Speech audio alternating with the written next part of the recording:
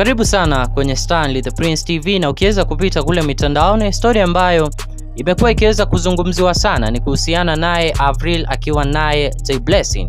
Tuweza kufahamu kwamba Avril aliweza kupandisha hizi picha kupitia kwenye ukurasa wake na zimeweza kuwata watu wengi, na maswali wakiweza kujiuliza ni kitu kipi ambacho kiliweza kutokea kati yake Avril akiwa naye J Blessing. Na tumeweza kuona mwisho wa siku Avril ameweza kufunguka kupitia kwenye ukurasa wake na aliweza kusema hivi: I have always been an extremely private person.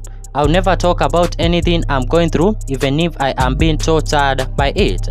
My heart is so heavy that I had to tell the world my business. Yes, I saw the ridicule about me deserving of everything I have been through in my lifetime, and I am sure there will be more ridicule. But I also saw the outpouring messages of love and support.